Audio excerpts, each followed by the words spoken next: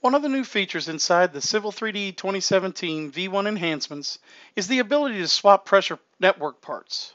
The ability to swap pressure network pipes, fittings, and appurtenances with parts of another size or type is a key feature that is now inside of Civil 3D.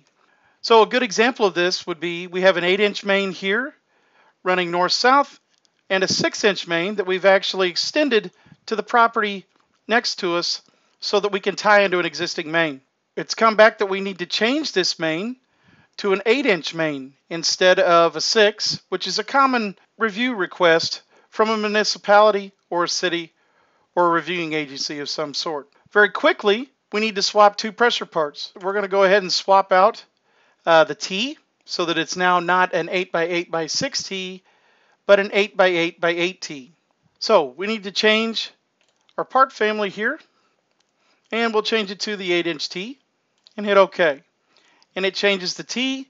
Then we have one last item to change, and that would be the pipe. We're going to take that pipe from a 6-inch to an 8-inch. We will clear all of the pressure pipe warnings, and our change has been made.